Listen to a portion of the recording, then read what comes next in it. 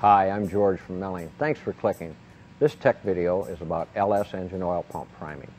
From the calls we are getting in the tech department, it seems that many people are having a problem at engine startup getting their LS engine to prime. The pumps on these engines are crank mounted and do not set in the oil as on previous engines. Many people are replacing the oil pump in the chassis without removing the oil pan and screen assembly tube. You must remember that when doing this, you can't inspect the screen for blockage due to normal varnish buildup on the screen.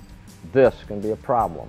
This problem is also for a fresh engine rebuild that may have set for a while. This by no means replaces pressure lubing the engine with our MPL 101 that will pre-lube the moving engine parts. Now pay close attention to these details. First, let's look at the screen tube O-ring.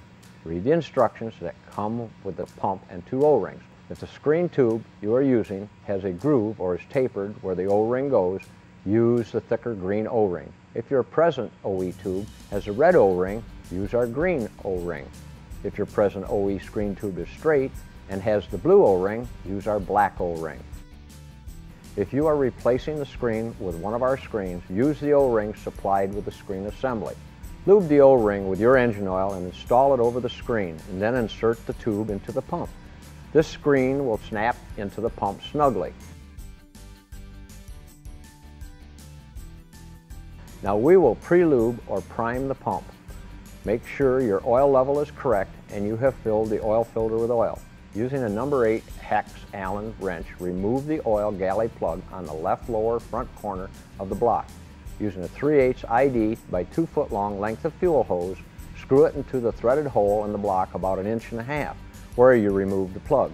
Place a funnel over the hose and pour 8 ounces of your engine oil slowly into the funnel. As you can see, I've installed a clear cover on the pump for demonstration purposes so you can see the oil in the pump. Wait about 3 minutes and then unscrew and remove the hose.